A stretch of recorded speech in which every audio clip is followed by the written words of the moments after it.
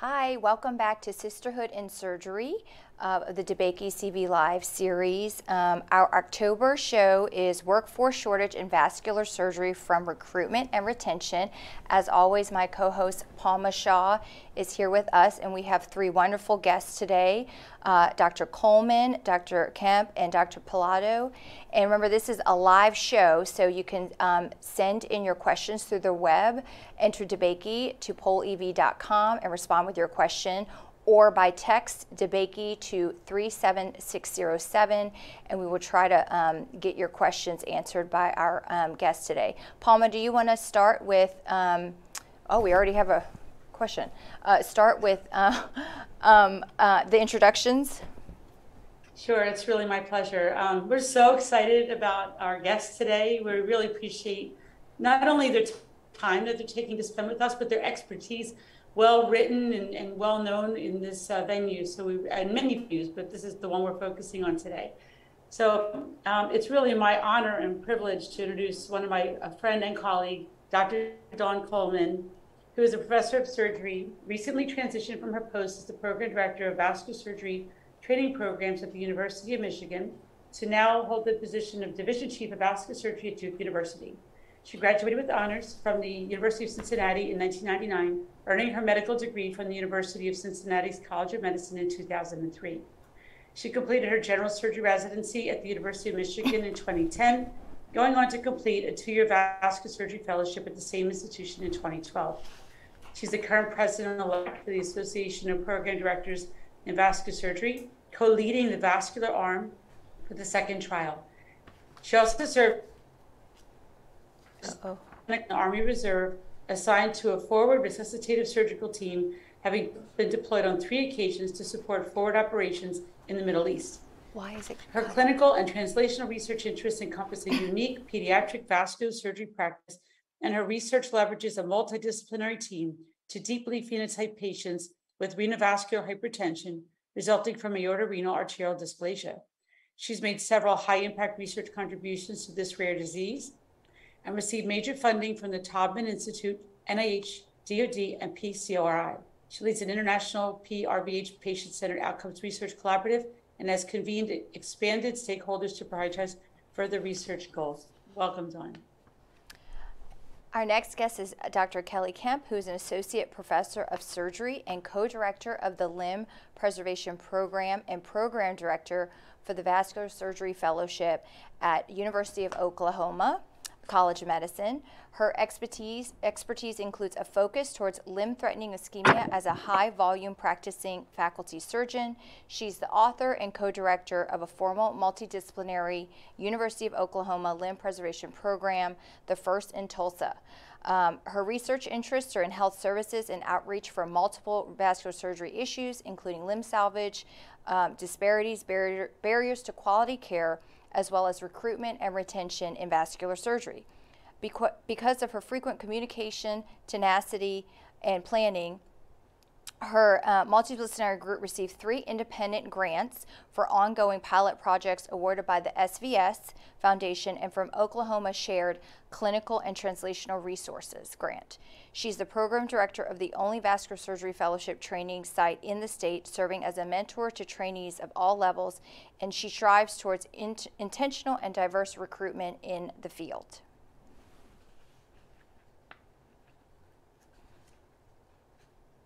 Oh, we lost. Did we lose Palma?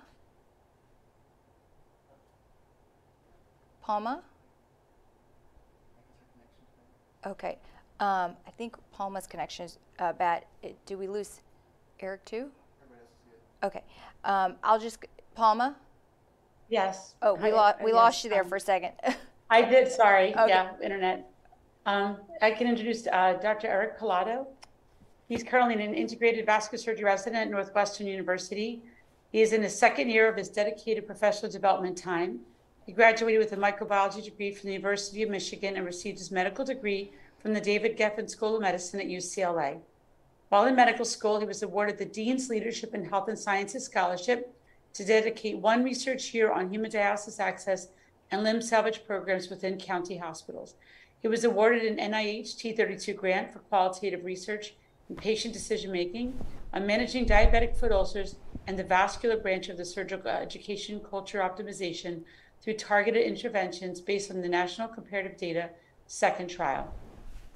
He's currently completing 2 degrees to complement his interest in healthcare delivery within vascular surgery, a Master's of Science in Health Services Outcomes Research, and Master of Business Administration at the Kellogg School of Management at Northwestern University.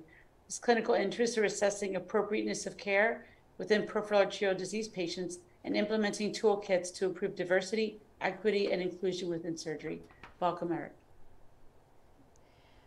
So we already have questions from the audience, and it kind of correlates with what we were going to ask. So what causes the shortage of vascular doctors, and how bad is it? We'll just go through. Kelly, do you want to start? Sure, I'm happy to. So overall, there's a shortage of surgeons. So all surgeons, there's a shortage. And it projected about 30,000 in 2025, which is just relevant.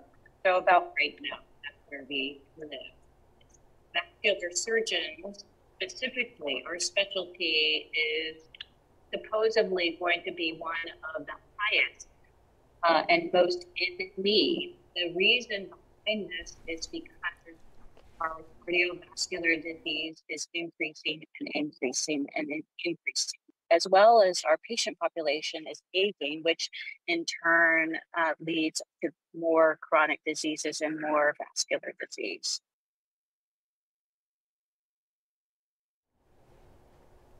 Dawn, do you have any thoughts on that to add to? Yeah, I think I'll add a few comments. I think that healthcare in general is threatened as we look forward when we look at national and regional projections of supply and demand. And there's really good data to support that. I sense, though, that what the data would propose is there are models that predict declining shortages, and those models may be better or worse contingent on what happens as we move forward. The modeling encompasses or accounts for different threats, some of which I think can be mitigated and certainly are worsened if we think about wellness threats to vascular surgeons, burnout specifically, their desire to work perhaps reduced work hours or transition to less clinically relevant jobs, or leave the field altogether. And so early attrition is a very real threat to our specialty. The modeling would predict that we've got declining shortages really through 2040, and at a presumed medium productivity of about 8,500 RVUs per year. The suggestion would be based on what the modeling carries forward. It's projected that we will have to kind of increase our productivity by up to 22 to 25%. And this is based on data that came out from Go et al. In, I think, 2020. But I don't think that those modeling calculations or estimates are really changing at all. And we've also identified data that suggests there are disproportionately affected areas or regions within the United States that are going to feel this shortage even more severely, based on whether or not a patient resides in an urban or rural setting. And other specific regions, for example, in the South, are predicted to feel this discrepancy more. Rick, what's your perception as a trainee coming into the field? Yes, I definitely agree with Dr. Kemp and Dr. Coleman. I think one of the big things, especially as a trainee, is that we don't often understand the work conditions in medical school or even in residency as far as how attendings are. And as we've seen in the last few years, especially with the pandemic, everything's evolving and everything's changing. And I think one thing that I've been able to see myself is this contrast in what the work ethic or expectations are of one generation to the other. And so I have such an exciting fascination for vascular surgery, and I've had incredible mentorship across the way. But it's always, the story of it's not what it used to be. And that is true. And I think what's important is to understand what has changed differently and how can we support the next generation of surgeons. And I think that's a very difficult question to ask. And I think right now we're at a very unique point where trainees and medical students are looking for surgery, but they're also looking for other aspects that may not traditionally be part of it, like more transparency and work-life balance. And that's where I've had the privilege of working on the second trial and also working with Dr. Coleman, looking at the vascular branch of it. Because I think the big question that we all have is, how can we support the trainees and how can we make our specialty sustainable in the future? Mm-hmm. That's a great point. I mean, we noticed it. We were actually just talking about this, the difference in generation and the training. I know when Kelly and I trained, there was just starting to be the 80-hour work week, right? Like, and maybe some of that was a little fibbed a little bit. You know, we would say we only worked 80 hours, and I know, Palma, you've talked about just like having a kid and just being overnight and just so exhausted and working all the time. So there is definitely a difference. What do you think that has an effect? You know, because nowadays it's you know, you got to work, you got to make more RVUs, you got to produce. There's all these medical records, you know, electronic. We got to sit there at night to do our op notes and our progress notes, and administration is getting on us. So how do we balance that with work-life balance, as especially when we move forward, and like you said, there's a shortage and we will have to produce more RVUs to keep up? Yeah, that's a good question. I think I would have more leadership, have more experience, especially just because I don't have any experience on how to juggle a lot of these duties. But I think what I am getting from the second trial itself is quantifying this data. And you know, I think surgery at least is very anecdotal for a lot of things that we've done. You know, the rigors of it, the challenges, what helps. But most of it is just anecdotal or institution specific. And I think we're at the point where we need to quantify this data to really get granular and understand what is actually affecting attendings when they go home, what is putting this pressure, and what's how can we mitigate these risk factors for burnout. That's where I'm able to see from my end, but I'm happy to kind of hear more from their attendings to see what their experience has been or what they think could be this. I think, Eric, it's interesting, the second trial, and I know the data that we're capturing during the V-site is really trainee data, right? And I think Dawn has an interesting perspective, having been engaged with the Wellness Task Force and understanding the, you know, strong commitment that the Society for Vascular Surgery has made to vascular surgeons in general, but also specifically for the members. Dawn, do you want to talk a little bit about how they brought the task force around? Yeah, no, I'm really happy to. And I really credit our SVS leadership at the highest level to think about this. It honestly is, I think, a concerning trend that wasn't early appreciated. But once we had a few circulations out there, it was staggering to me how many SVS members reached out to Mal Shahan or I, essentially suggesting that they were in fact really deeply struggling, and they were glad that the society was thinking about this. You know, I think that people are kind of burnt out on talking about burnout, but I actually think there are a lot of operational inefficiencies and threats that we have to mitigate as a workforce, because we really can't risk early attrition from any of our surgeons. And I think that there is also a really, really important business case to wellness that administrators can hear and listen to and respond to. But essentially, our group has culminated kind of full circle to think about understanding really what threatens our surgeons and what they're experiencing, and thinking about how we can optimize kind of the individual, but also the larger, broader team of faculty that are going back and shaping the culture and some of the nuances of their institution. You know, but I guess in short, what I'd say is that many of our surgeons are meeting criteria for emotional exhaustion or depersonalization, kind of qualifying them for burnout. We know that physicians and surgeons specifically are not resilience deficient, so we know that this is not an individual problem.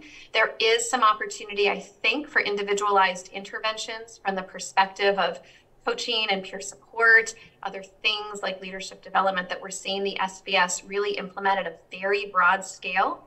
But ultimately, at the end of the day, there's a framework of shared responsibility that has to ensue, not just between the individual surgeon, but frankly, the culture, the institution, the greater house of surgery, if you will, that's accountable for the workspace that we're really supporting. My personal perspective is that for a very long time, healthcare has relied on the goodwill of surgeons who have kind of stepped up with a service-focused, other-centered mentality, right? We all went into medicine to help patients, and we have worked really hard and endured a lot more than any other profession perhaps would and could, really often at the sake of our own wellness or the relationships that we have with others outside of work. What COVID has showed us is that that's not sustainable. In a way, we've almost been enabling a system that's a bit broken. And so we can be part of the solution and the change moving forward. I think that's exciting.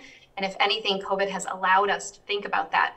And when it's appropriate, I'm super excited to share some data that in this era of COVID changes and some relaxations and operational requirements that actually some of our wellness metrics have improved at a large scale.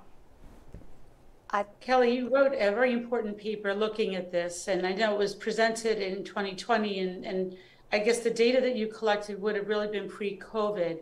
But would you just want to comment a little bit about what prompted you to write about this topic at that point in time, and how you were able to gather data regarding that, and maybe where we're going with that data? So when I was thinking about how to be so supportive of our trainees as well as our new faculty, it's what prompted us to utilize the survey that you're talking about. We looked, it's a nationwide survey, and we looked at responses to why they chose the profession, where they were located, and so on. And as Dawn already indicated, the responses were from less in certain areas of the country.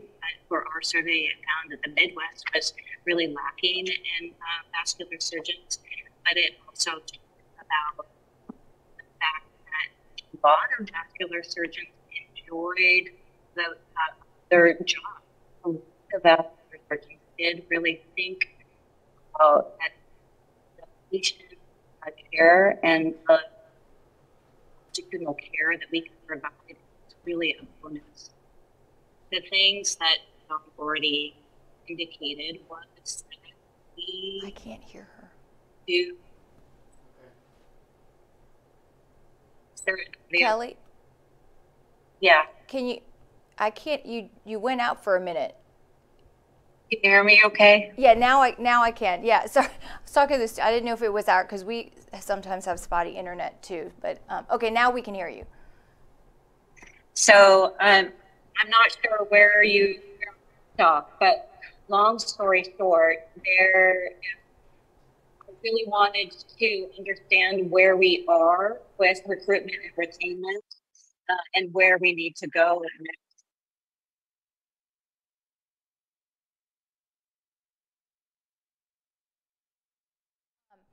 So why do you think it is the Midwest area that's lacking? I don't know. I think that's a really good question. I think there are vascular deserts in our country. Yeah. And I think that it may be just indicative of there are fewer vascular surgeons practicing. There are fewer training sites. For instance, again, even though we're Mid-South, Oklahoma only has one training site in the entire state. So I think we just need to be creative about how to open up spaces for vascular surgeons and trainees to have more exposure for our medical students. It's all about exposure. It's all about mentorship. And I think that ties together both what Eric and Dawn were saying too, as far as that we need to be really supportive of each other individually and on a global scale. I absolutely agree, yeah. It is all about mentorship. I know, I mean, that's why I went into vascular surgery, was because of Mal and Claudia Shahan, actually. So, and Kelly, you too, right? Yeah. Me too. Yeah. Well, I was a co-resident with Mal. We did general surgery together in an extremely malignant program that was very pyramidal. And you never knew when you got out of bed in the morning if you were going to finish the day. And I think he and I would agree that there's lasting imprint there, and memories that are very painful living through that. And I really applaud the leadership and Dawn and Eric, what you're doing with the wellness and the second trial and bringing the data forward. I applaud you for doing all of that. And I think, Dawn, you had some data you wanted to share. Did you want to share some additional data you mentioned? What data? I'm sorry, what data exactly? You mentioned a minute ago you were going to give a little additional. Oh, well, I'll tell you that I do think a couple of things. And I think Dr. Kempe's kind of review resonates with me a lot. And I want to just simply say that 100% our regional and national societies and everybody that has their boots on the ground, like vascular surgery is winning right now. We are really effective at recruitment. And this looks different. Our applicants look different than they did, not that long ago. And so there's been a lot of intentional investment and effort and hard work from our vascular surgeons across the country that have really resulted in us having several now back-to-back very successful matches. We're recruiting really well. Now we have a lot of recruits and potential candidates that we don't have spots for. And so this probably gets back a little bit to what you wanted to talk about as it relates to how we can concentrate different surgeons and specifically vascular surgeons in different regions. And that's a different kind of set of conversation. But what I did want to propose is that I think all of our efforts are paying off. And there's new data that was published last year now, or I guess earlier this year, but reflects data that was surveyed at a really high level across all specialties between 2020 and 2021. So this was a survey that went out about 6 to 9 months into the pandemic, when in theory, you really had some frontline respondents feeling a lot of occupational stress and hazard in that early stage of the pandemic. But we also saw the relaxation of documentation and regulatory requirements and the breaking down of interdisciplinary silos, perhaps better team-based care, and importantly, this rapid expansion of virtual care. And for the first time, we saw burnout rates amongst all specialties, inclusive of even our frontline specialties, emergency medicine physicians, anesthesia physicians, and importantly, surgeons, although vascular wasn't separated amongst our general surgery cohorts. But we saw a38% in burnout, which had reached a peak of about 54% in 2014, down to 38% in this most recent survey. And so we had been uptrending for a while, and it looks like we kind of plateaued, peaked, and we're downtrending now. And I sense that a lot of that has to do with some of those operational efficiencies and administrative burdens that doctors are facing and feeling, and having them relaxed really helped. And if nothing more, I hope that that in itself is enough to kind of fuel enduring change in the system. I had a question. And Dawn, this may be a little bit more towards you, since you're going to be president of the program directors. How do they feel about like social media presence and recruitment for med students and residents? Well, I think we're all for it. Yeah. I mean, responsibly, right? And in a way that reflects what you want vascular surgery to look like. I think you can leverage social media in a really positive way. You've got to be thoughtful about your audience and what that looks like. And so we have to make sure that we're being contemporary in certain programs, and people do this better than others. I just learned something about Dr. Piatto today that I had not been tracking earlier as far as his social media presence, but the rising generation is going to reference different platforms. And so you've got to think about your audience as far as what you're using. But it's a very real tool to outreach. And I think there are a lot of different institutions locally, and then societies at a regional and national level that use it in a positive way to generate a lot of interest. So I think it's a good thing. Eric, can you comment on that? Yes. So I think what's important about social media is that, like Dr. Coleman said, it's a very powerful tool. Yeah. And I think that vascular surgery needs to be part of it. And just because of kind of going back to the competition, you know, especially who are we recruiting? We're recruiting medical students. Medical students are getting so many avenues of mentorship from medicine, from other subspecialties in surgery, that we need to compete. And I know initially I think it sounds like social media is just another thing that you spend time and enjoy. But I think as we're seeing other companies do in the business realm and in the law realm, this is a very powerful tool. This is how they're able to get their clients. Mm-hmm. In our world, it can be twofold. And I think it's really important from what I envision social media being for vascular surgery. One is recruitment retention of the future vascular trainees, showing them transparency, what historically was not done for vascular surgery, showing them why we're better than the other surgical specialties, why people like them who are viewing us deserve to be at the table with us. And then two, I think it's a great avenue for advocating for our patients. I know cardiology and interventional cardiology are incredible at reaching out via social media platforms to their patients. And because of that, we now live in a society where most patients can tell us who their cardiologist is or what an interventional cardiologist does, but not what a vascular surgeon does. Mm-hmm. And I think that is a disservice to our specialty, that why not us, along with cardiology? And it should be a partnership. It's not necessarily a competition, but it's also to showcase our incredible specialty, showing how innovative we are. And I think essentially what we always do at interview dates to a national or the social media platform is what's important. I think it's important, Eric, that we learn from you, because Dawn Kelly and I were program directors, and you know, I feel like I'm at a certain level, and I would hate to think I'm not connecting with my trainees, because we care so much about your education and we really want to do the best, but we're really coming in a way from a different generation. And I think that, are we speaking the same language?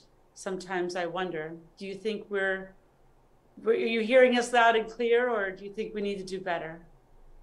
No, I think that's a great point, Dr. Shaw. I think that leadership I think we're aware that leadership wants us to be the best version of ourselves. They want, we realize that program directors and just attendings collectively, they're there for our training. And that's something that sometimes we don't appreciate as residents, especially early on when, you just feel like you're always in the hospital. But I think what's important to realize is that everyone, especially in academic hospital, is there because they want to teach the future vascular surgeons.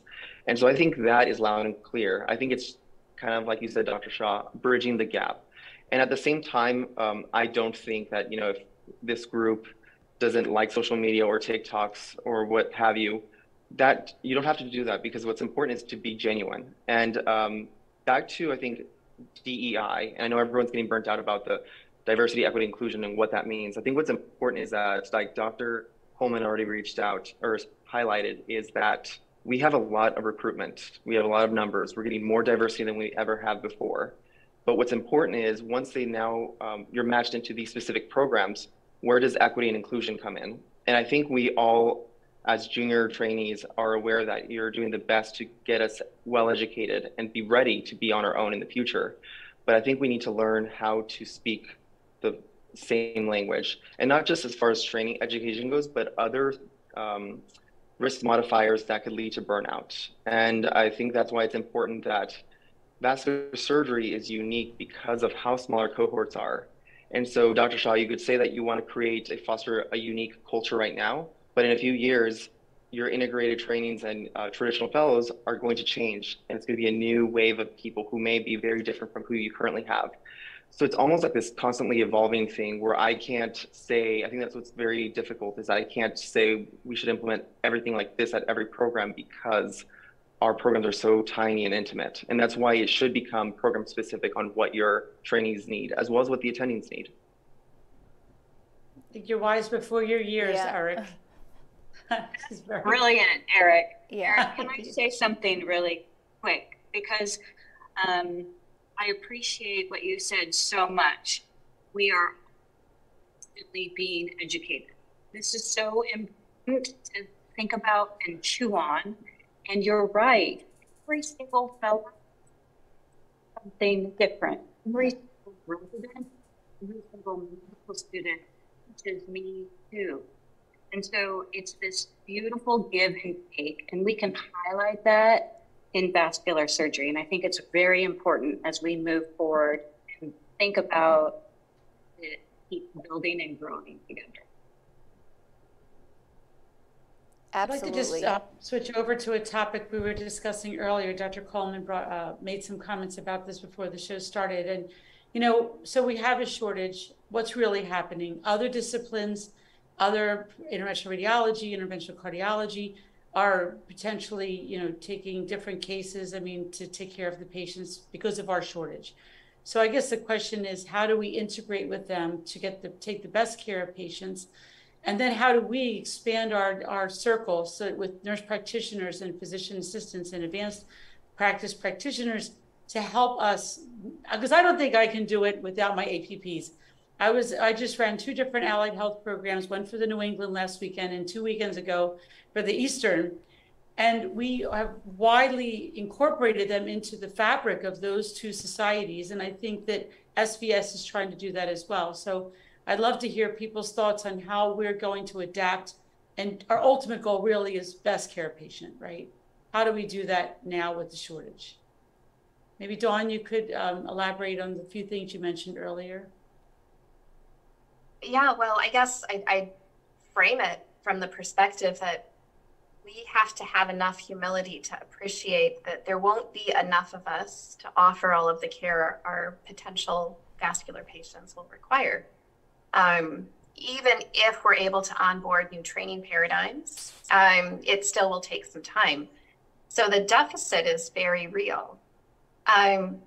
If we're going to keep the patient in our focus, then we have to appreciate that there are going to be others that can help us. And it ends up, I think, being a bit of a balance, acknowledging how you can ration resources, especially in these underserved places. And this is, I think, a topic that has gotten a lot of discussion, and I think it's a lot of really colorful discussion, often one that inspires a fair amount of controversy and conflict because people have strong opinions.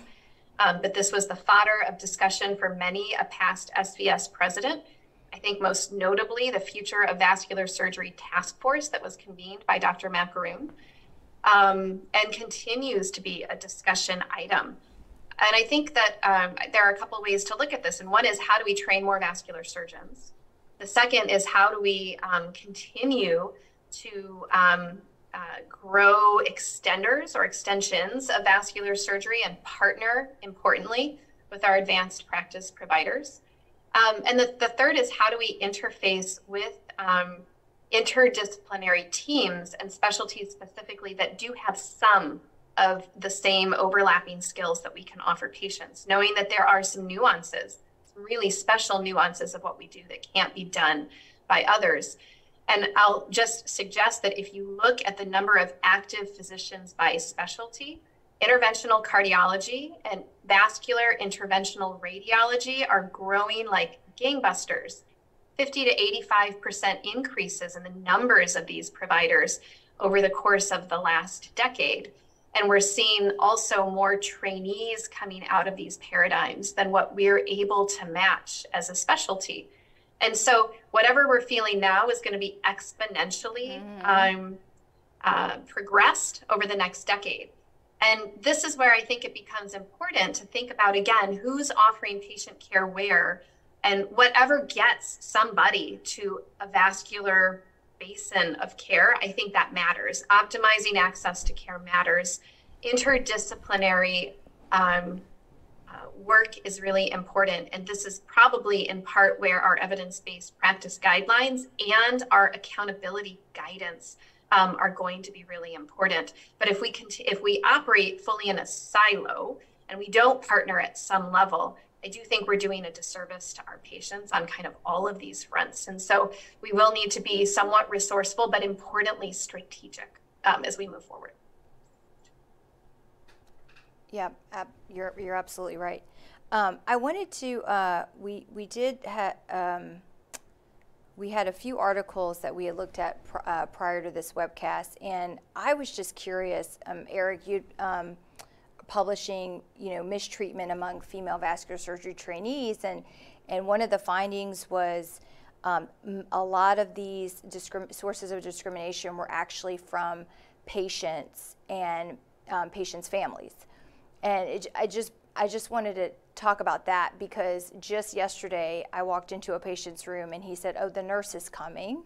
And then when I said, "I'm not the nurse, I'm the surgeon," he goes, "Oh, you're the doctor?" Like not hiding his surprise at all. And this probably happens, I don't know how often, but fairly, I mean, I remember, it's not infrequent. So how do we go about solving that problem? And I mean, I would love to hear from the whole panel about how do you handle that, and how do you, minimize that sort of discrimination? Yeah, that's a very good question. So the paper that we did as far as female discrimination, we did look that overall most of the sources of mistreatment were coming from patients and their respective families. But whenever we did a subgroup analysis where we looked at very specific training questions, like they felt that training did not feel that the autonomy was there, or felt that they were given less opportunities in the operating room, that came specifically mostly from attendings. And so the purpose of our paper is to highlight that there's multiple sources of mistreatment, but I think really important, and it's come up a lot, is what do we do if it's patients and their families? Mm-hmm. And a lot of that is it's out of our control. Most of the time, the trainee is the only one that can take care of them, along with the attending. And also at times we're all coming from large referral centers where it's very unpredictable who's going to come in. And regardless, I think what's important is to understand we as vascular surgeons are doing our due diligence to take care of our patients, regardless of where they're from. What becomes difficult is where we're at this impasse and there's a lot of mistreatment, and that should not be tolerated. What we're seeing as far as to mitigate that is there needs to be very sound training programs in each institution, and trainees and attendings should be very aware of this. And for example, I think Mayo Clinic has done an excellent job at having this zero tolerance policy where regardless of what healthcare provider you are in the system, there's a mechanism, a referral in order to address this infliction if it does happen. And this is a very important thing that should not just be a vascular specific thing, it should be institution driven. Mm-hmm. That's the shortest way. But I think the most important thing is for trainees and attendings and whomever to have a safe mechanism to report it.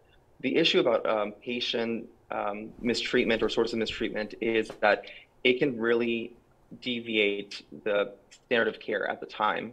It's really hard. I cannot imagine having to be a trainee and having to veer off when they're already in a busy day, or be an attending and having to deal with this mistreatment. However, we need to start normalizing to create what ifs on what is the best approach to tackle this. But it's not easy. For sure. Kelly, do you have comments?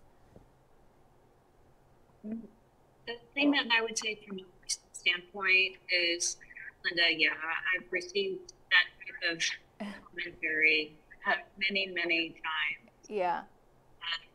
And I think the most important thing is that we are all very supportive of each other. Can we verbalize it? Can we talk about it? And then also, if it happens to a trainee specifically, will the attending step in and discuss with the patient? These are certain expectations. I think Eric is completely right. We need to do this also at an institutional level. But the thing that is important is supporting each other, talking about hard things. This is one of the hard things that happens when we. Definitely. Dawn, do you have any thoughts about that, handling these difficult situations, particularly since you're leading the second trial in the vascular side? Yeah, I think we have a very real role to play as surgeons and as educators and as leaders. And so I amplify everything that Dr. Kempe and Dr. Piatto just said, and I support all of it. I'm so sorry if there's a lot of noise. We have a really severe thunderstorm, and there is hail and drones. Oh, wow. I don't hear it. I don't know if you can hear it. No.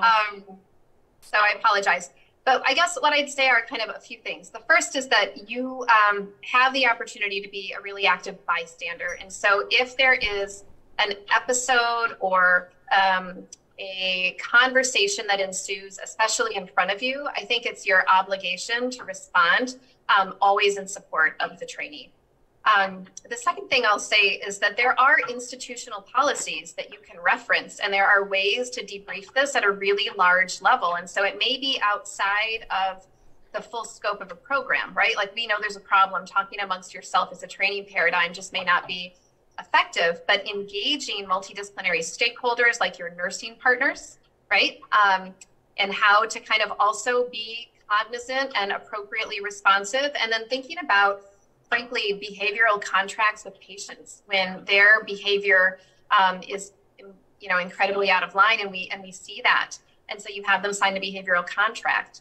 And I've observed and been a part of patient interactions where behavior that escalates to, true mistreatment that is continued despite,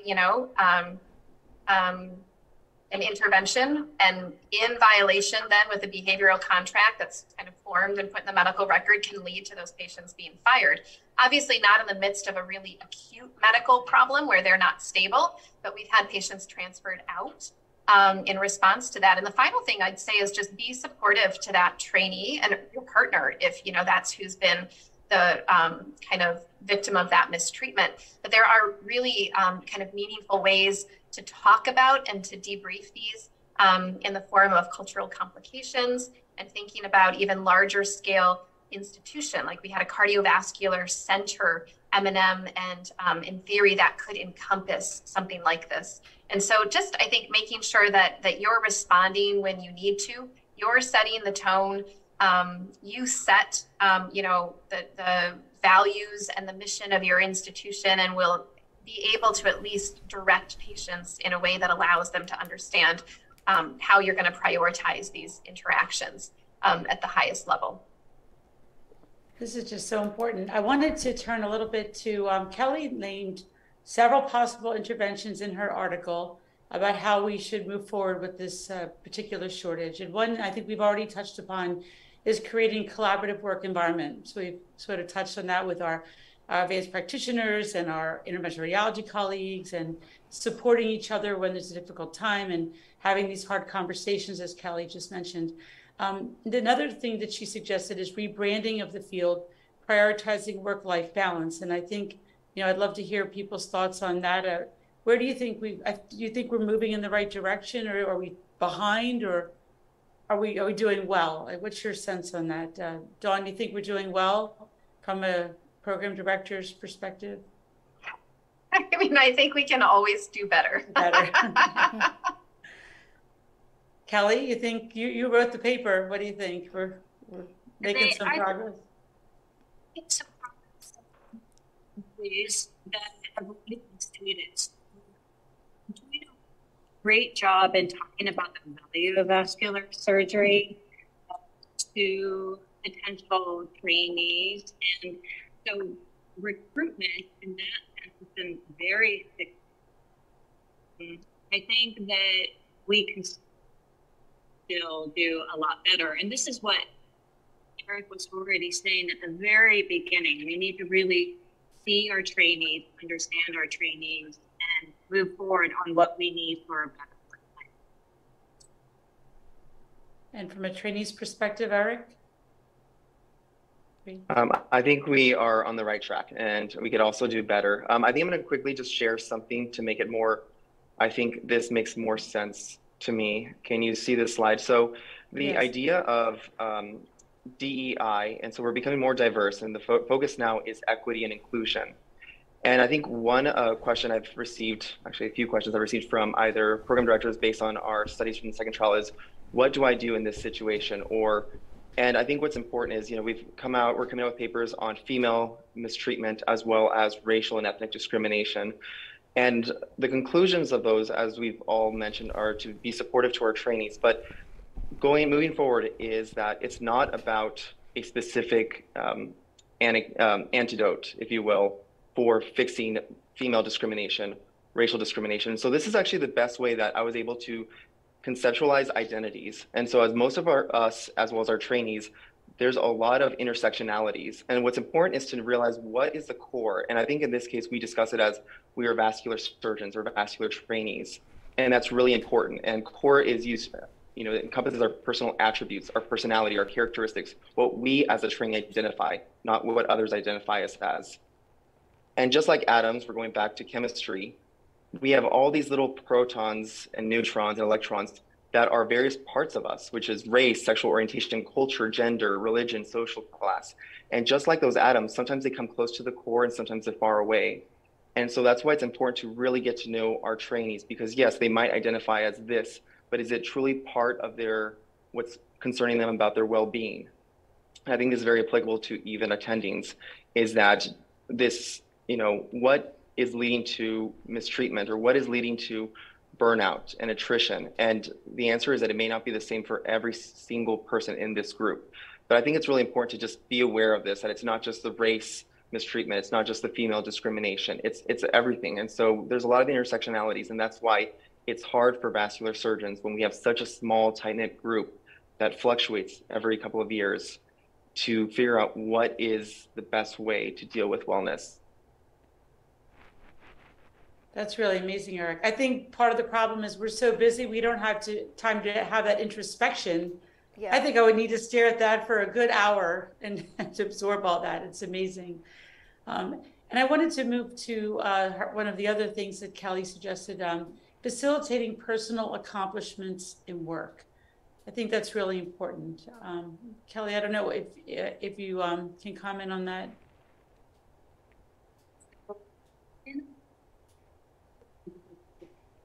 I'm not hearing you. Just maybe it's a little better. Kelly, the studio said it might be the wind from the headphones. Or are you outside? Is that better? Yeah, I think so. Yes, yes. I'm so sorry. Okay, so I'm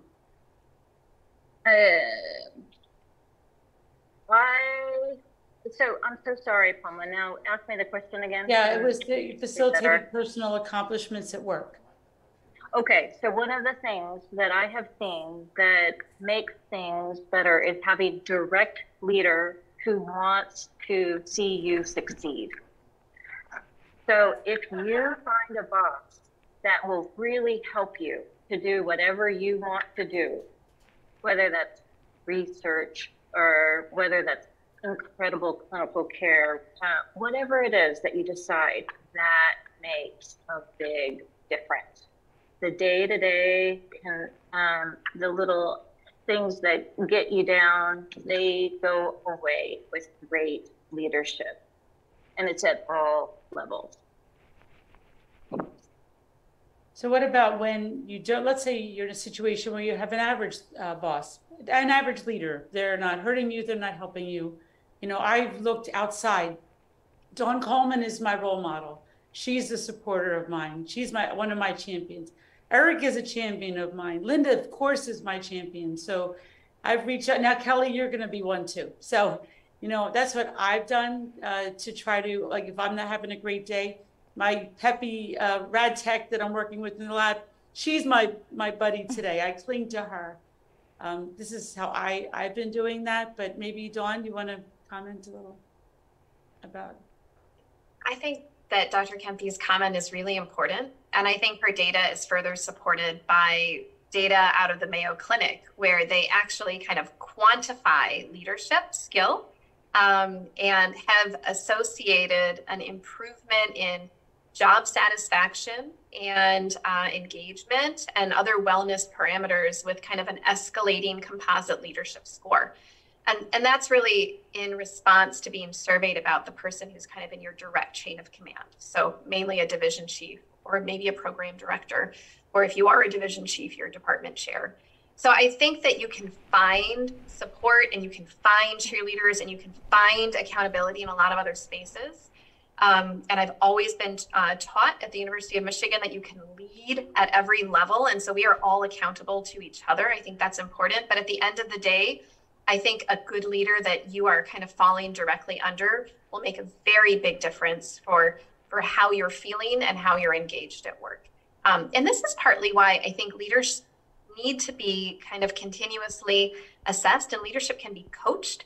And so we can make that better. And again, this is one of those wellness interventions that the SVS is leading at the highest level, right, with their leadership development program. And so I do think this is a very, very important element. And I just say that personally, I feel very privileged because I was well led at the University of Michigan for a really long time. And it made a huge difference. Even when you're kind of pushing through crises and things that are, you know, dramatically bad, people will do a lot for a good leader. Eric, thoughts on that?